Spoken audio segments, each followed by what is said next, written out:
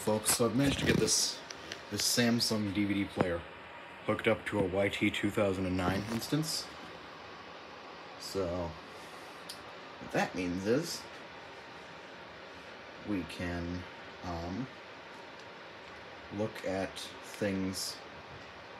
Doesn't like these feeds, but I promise you. So if we do like a search and we search for, well, let's look at this person's search results first, because they're great. Smurf episodes, Star Wars Kid, Star Wars Lego Funny.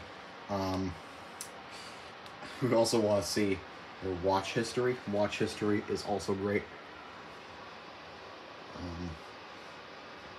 One moment.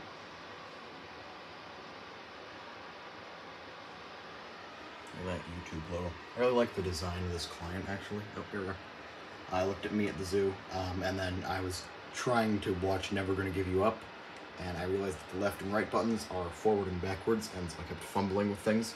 Here's their original watch history, though.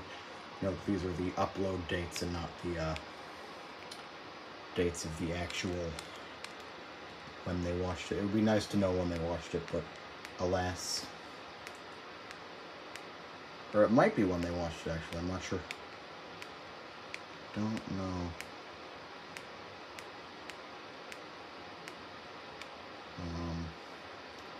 No, these are upload dates. Anyways, we can go to our search here, which I think we might have passed. So we'll go down a bit. I have to control this with my TV remote, and I have to point at the TV, and it's a whole thing. We'll do a search for Rickroll. It opens up the search query in the little keyboard instead of just searching for it directly. Gotta wait for that data to be received. Any day now. There we are. And we can watch Never Gonna Give You Up by Rick Astley in just a moment. There we are. We can scroll through the description.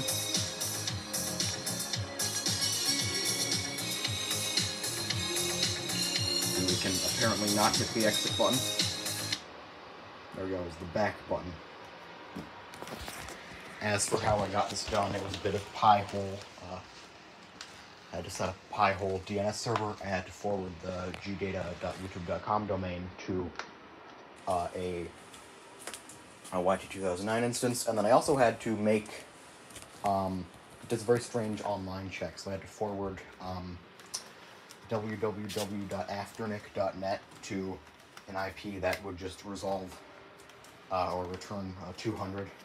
So I just opted for the local IP of my computer, and that worked. I also had to do the same thing with www.yahoo.com and www.icq.com. For some reason, that's how it checks for online-ness. It doesn't like most of the preset feeds, but it can search for and play videos just fine.